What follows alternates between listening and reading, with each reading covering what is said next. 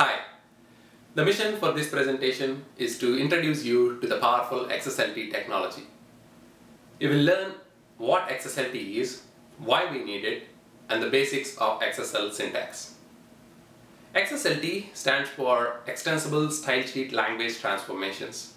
XSLT allows our applications to translate or transform one format of XML into another.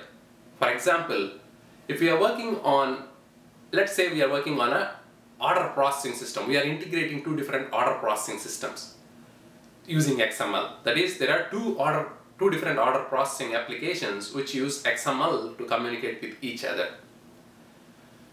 Now, if one of these systems uses an XML element called order ID to uniquely identify an order, and the other order management system uses an unique element called order number to uniquely identify an order.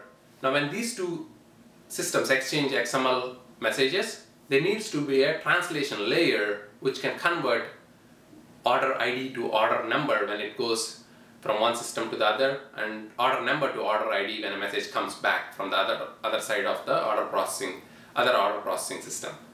That is exactly where XSLT comes in, and it allows us to transform one XML format to another XML format. XSLT can also transform XML to HTML, which can then be displayed on a web browser. I have once worked on a portal project which used to store XML in its content management database, and at a later point this portal application used to retrieve the XML, apply a XSL style sheet which will generate HTML, and then this HTML is pushed to the client's browser, which can be displayed beautifully. XSLT uses XSL and XPath. XSL stands for Extensible Style Sheet Language. XSL provides us with an XML-based template matching syntax that will tell the XSLT processor that within the XML document, when you encounter a certain element or a node or an attribute, take the following action.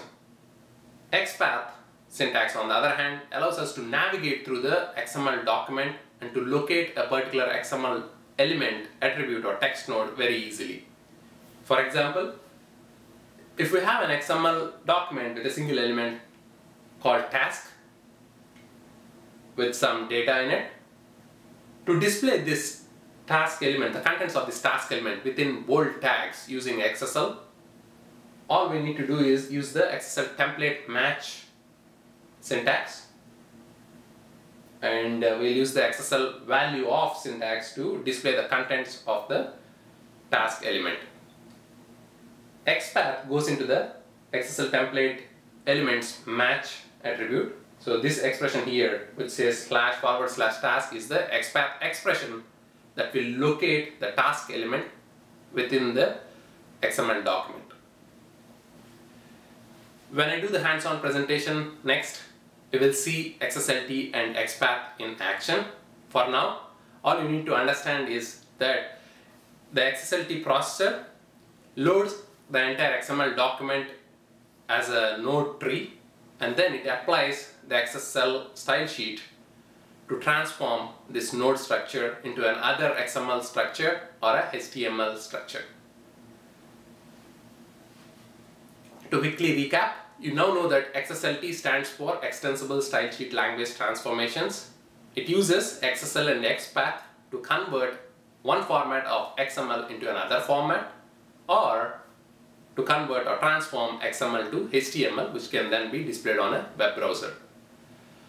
When I do the hands-on presentation, you will see XSL and XPath in action. We'll create a XML document that will convert our XML to HTML.